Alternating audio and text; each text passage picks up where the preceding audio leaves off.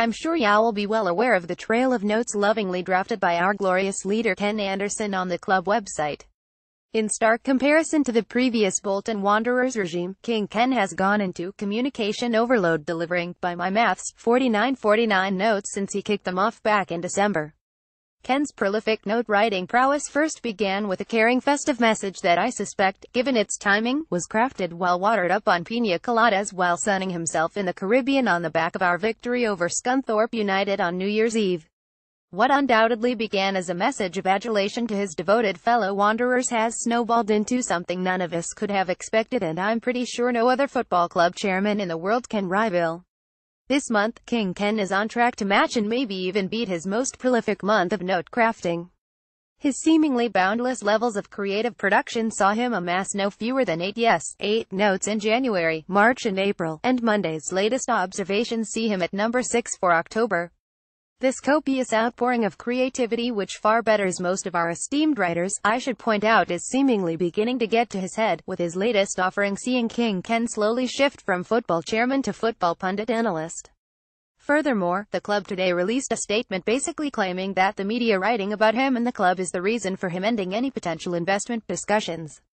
With that in mind, let's take a look at how the note craze began. The early days, as alluded to previously, it all began with a New Year's Eve post, no doubt fueled by an inebriated celebration of our vital win over Scunthorpe.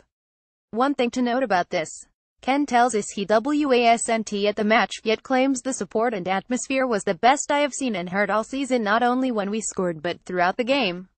Righto. This first blog has only amassed 20 views to date, but the fame of seeing his words on screen clearly got Ken's ego going as he racked up no fewer than 8 notes in January. The first, just 4 days later, was a special column for the website, to deliver us his 12 commandments, basically outlining his and Dean Holdsworth's positions at the club. Then, just 2 days later, Ken's program notes for the Crystal Palace game online. All this fame and adulation clearly whetted his appetite, but he waited 11 days to address us again in the aftermath of a defeat to Swindon Town to tell us how great our support as cheers made and provide a bit of tactical analysis. I think our final pass was just not good enough on the day, and you could see that while there were some tired legs out there. Generally speaking, it was not one of our better performances, was of huge benefit to Phil Parkinson and the boys. We also learned that King Ken is an avid reader of The Sun, wonderful as he gave us a cheeky piece of trivia. We are one of only 4 clubs among the 92 Football League clubs to have a 100% rate of English scorers this season. The Ericocide fans, sorry.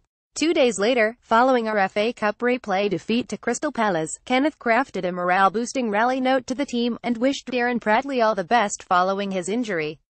Now things begin to heat up. King Ken's on a roll. Mess with him at your peril. His latest note launches a scathing attack against the supporters' trust, of whom he states I did question the wisdom of their questions and comments to the EFL and what benefits they would bring to the club. Boom. Oh, but he does respect their independence. 3 more notes followed before the end of the month, the first of which was a total waste of time and said nothing. The second lambasted social media sites. That'll be us then for reporting inaccuracies about the club's financial situation. Well, sorry. And the third began, although we don't like to air our dirty laundry in public, then went on to air the club's dirty laundry in public by rebuking comments made on social media.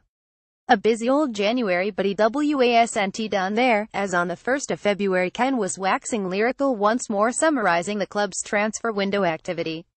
A week later, he used his note to update us on why he had to sell our best player for a pittance. Then he posted his notes from the Rockdale program and finished the month with his notes from the Bristol Rovers program.